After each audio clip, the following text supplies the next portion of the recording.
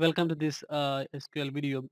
In this video, I will explain you what is a candidate key. So candidate key is you should try to understand what is the candidate key, because if you want to understand what are the normalizations, database normalization, and what is 1F, 2NF forms, all these.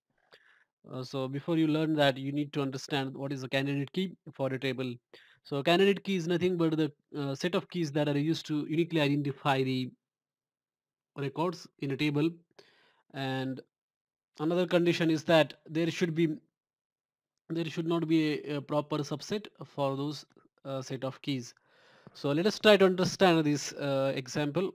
With the example, it will be very easy to understand what is a candidate key. Let us say consider that there is a table called as with these columns called as C1, C2, C3. These are the columns and these are the records in that particular table.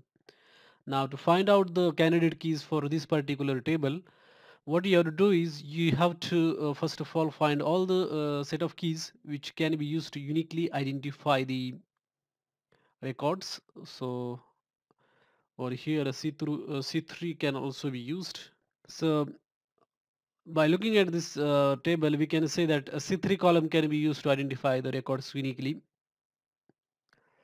Then C1 C3, these columns can be also used, C1 and C3, because in this record A1 and A3 is there, then A1 and A4 is there, then A2 and A5 is there. That's why we can uniquely identify with the combination of these two keys.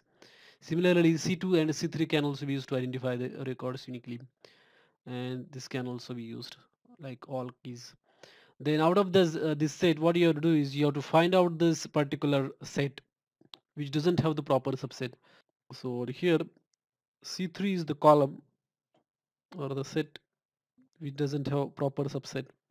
So how do you find out the proper subset in this particular set of keys? So the proper subset is nothing but, for example, for this set, this is the proper subset, because in this set C2 C3 is there, and in this set C2 C3 is there. That's why this set is said to be called as proper subset of this set. So since this is having a proper subset, we will ignore that. Similarly, this is also having a proper subset, and that is this set. So that's why we will also not consider this as a candidate key. Similarly, we will also ignore this one, and finally we will get only this one as the candidate key.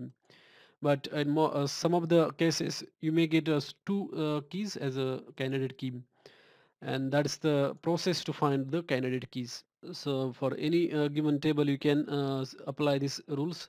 You have to actually find out all the possible combinations of the records that can be added in that particular table or the domain, and then you have to considering that fact, you have to like create the subsets of the keys, and from that set of keys you have to find such sets which doesn't have the proper subset. I hope you understand the candidate keys in RDBMS. Thanks for watching this video. Hi friends, if you find this video useful, please hit like button, and for more videos, please subscribe to my channel, and also visit www.softforce.org for more tutorials and updated videos. Thanks for watching my video.